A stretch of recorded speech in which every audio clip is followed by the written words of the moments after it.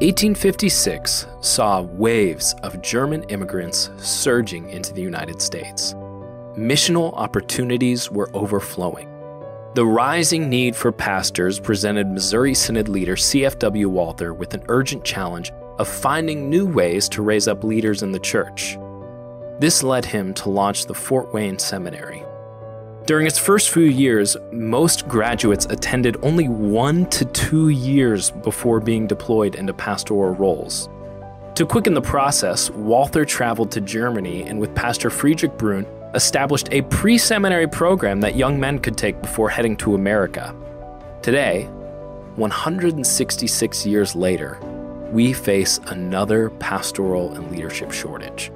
With many congregations unable to financially support a full-time pastor, could we utilize digital technology with competency-based education to provide a cost-effective, high-quality seminary experience? Together with our Concordias, could we create a theologically faithful track to ministry?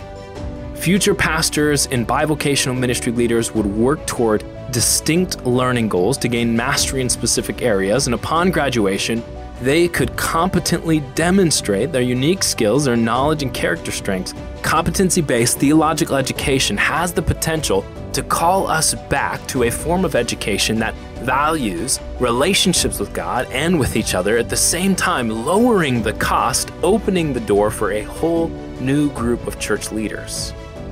The need is great, time is short, opportunity is present.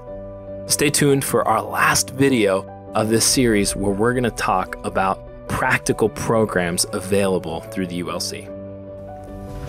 For more information on the Unite Leadership Collective, visit uniteleadership.org.